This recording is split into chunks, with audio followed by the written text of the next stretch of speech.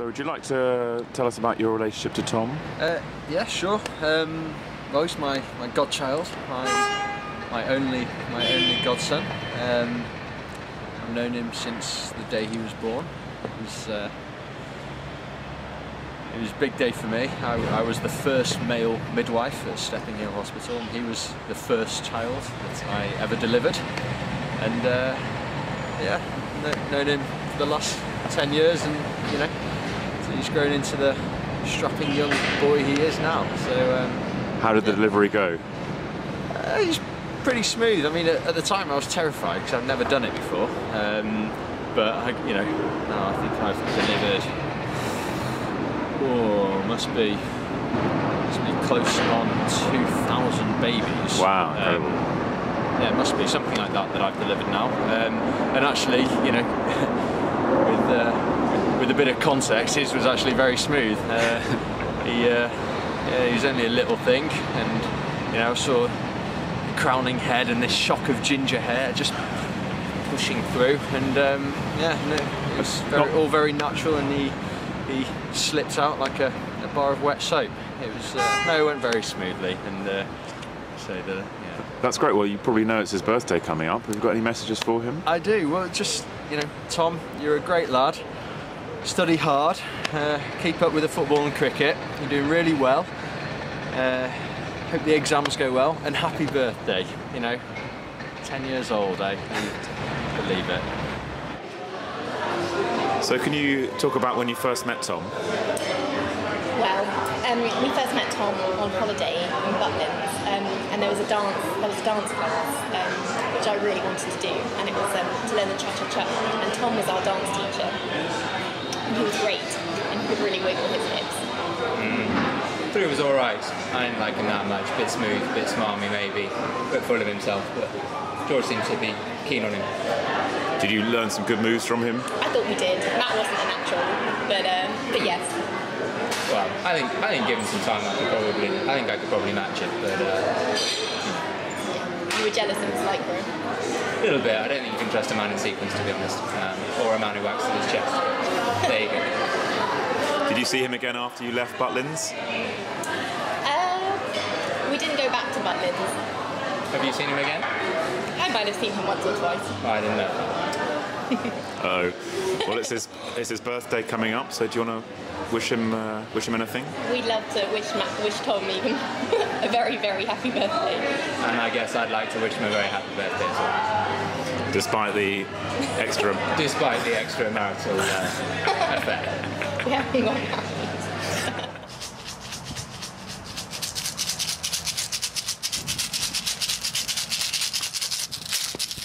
I first met Tom in 1976 in a small club in San Pedro. He was playing the knobs. He played the knobs like no other mother. Man, that man played the knobs. We called him the Grande Knobs. The knobs, man.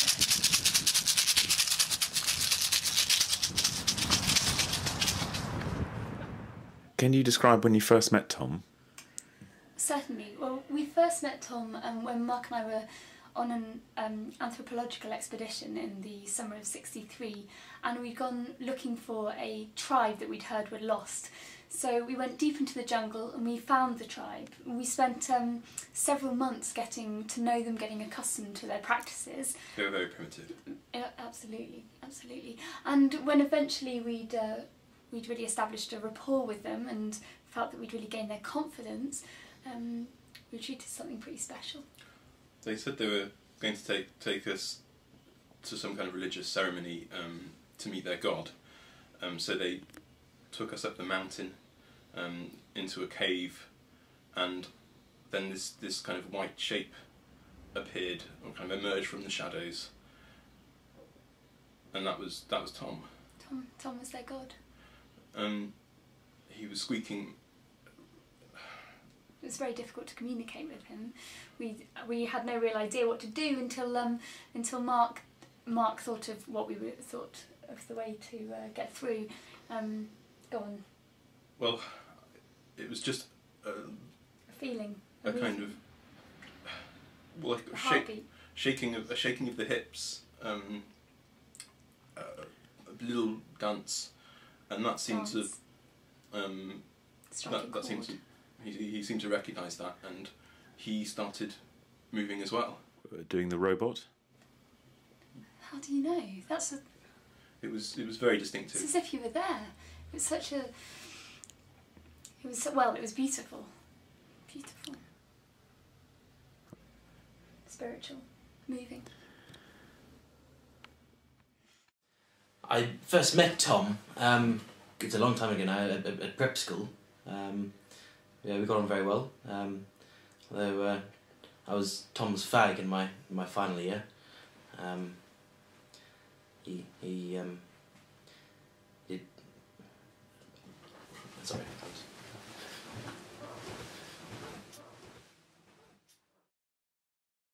Do you want to tell us about when you first met Tom? Yeah, well, we first met Tom at a Westside concert actually in Edinburgh.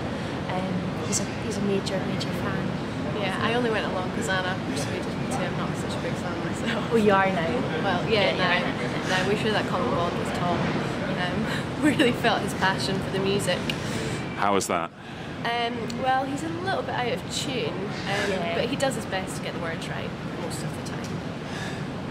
So what, do you go and speak to him at this concert? Yeah, well, he kind of grabbed our attention because he was messing up the lines a bit, and we were quite conscious of that, so we went over to speak to him to help him a bit. Yeah. Just really took it forward from there. And have you met him many times since that first one? Yeah, we do kind of bond over our common love of good music. Like Westlife? Yeah, Westlife. Anything else? Has his taste diverged? Well, he did introduce us to the Glee soundtrack last weekend, which, a bit more cultured, really. A beautiful moment for all of you, I should think. Yeah, another precious moment. So tell me about how you know Tom. Tom, I met about 3 years ago now. Pretty much at the same time as my career really launched. I met him in this club, very exclusive, swanky club, and I spotted him straight away because he looked so out of place. And I thought, that's my guy, that's my dealer.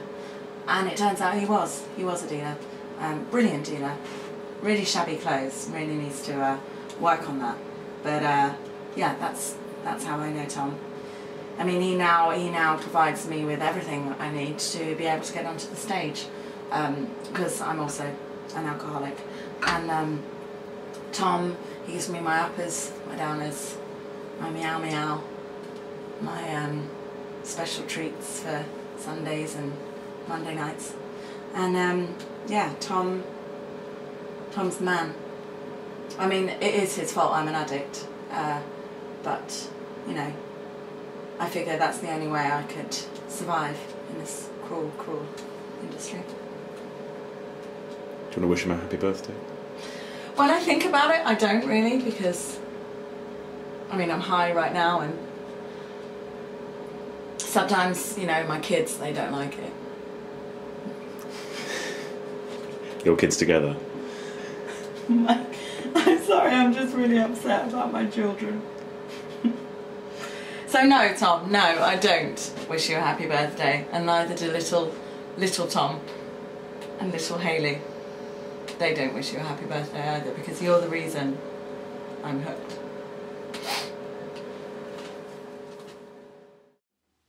So quickly, man, I hear you got a song about Tom. Yeah, that's right. I wrote this song a few years ago, and wasn't initially about Tom, but felt, it kind of fit quite perfectly for this occasion, and in the years since I wrote it, it's become bigger than itself, and bigger than me, bigger than you, bigger than everything really, and I thought it'd be fitting just to give it a little whirl today. Take it away.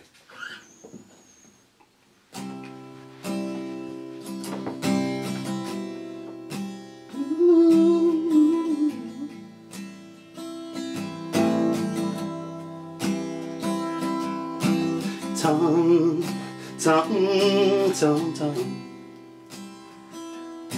is the name. But my satellite navigation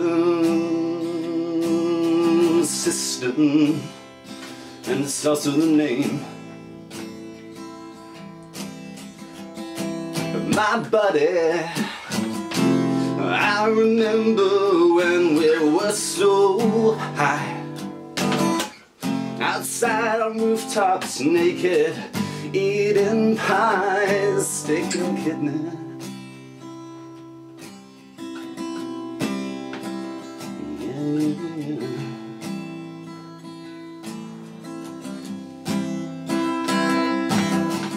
Tom, Tom, Tom, Tom, the name of my buddy. Is also like a satellite navigation system, yeah, directing me to my dreams. I remember playing side to side. You punched someone in the face and I gave you a high five and said, nice one. Lloyd, Lloyd, Lloyd, Lord Lloyd. Or should that be Dr. Lloyd?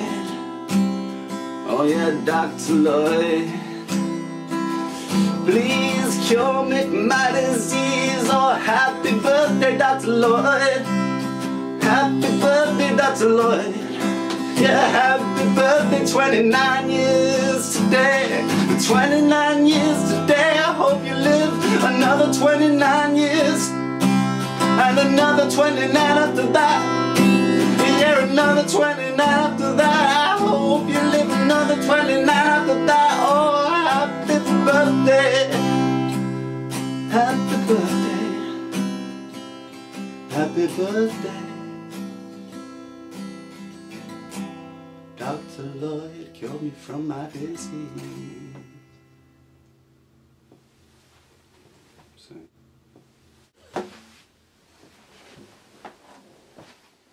Yeah, happy birthday, 29 years today, 29 years today. I hope you live another 29 years. Excuse me, have you got a message for Tom? Oh, who's Tom?